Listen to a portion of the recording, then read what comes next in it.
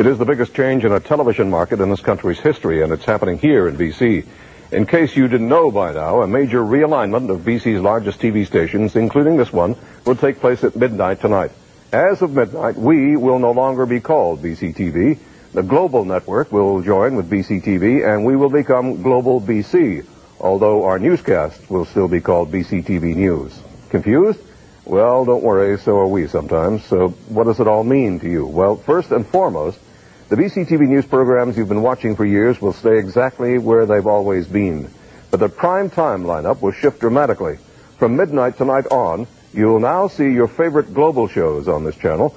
They include what is expected to be the final season of Friends, along with hits like Everybody Loves Raymond, The X-Files, and The Practice. Also moving to this channel, the long-running hit show Frasier, complete with its $1.2 million an episode star.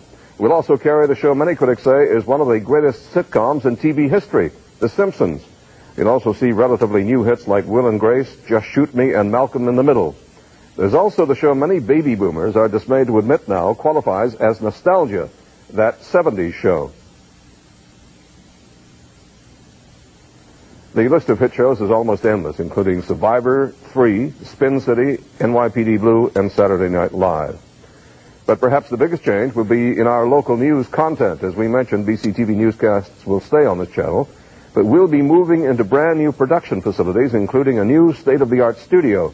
The biggest change, our new global national newscast, a Canada-wide supper time newscast produced and broadcast from here in BC.